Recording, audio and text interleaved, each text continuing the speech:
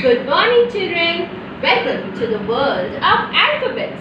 Today we are going to do a letter. Any guesses? It is there in a lotus. It is there in a leaf.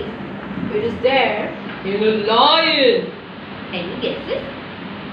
It's the letter L. It's the simplest letter in the alphabet. How do we write a letter L?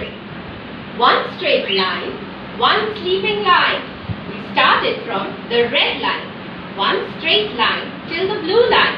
And then one sleeping line. That's how we write letter L. Let's see what comes with the letter L. L for lollipop. Yummy, yummy lollipop. L for leaf. L for lamb. L for lotus. L for lollipop. L for leaf. L for lamb.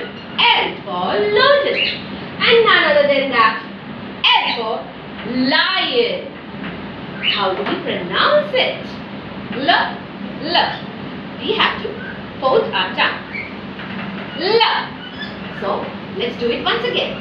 L for leaf. L for lollipop. L for lamb. L for lotus. Thank you.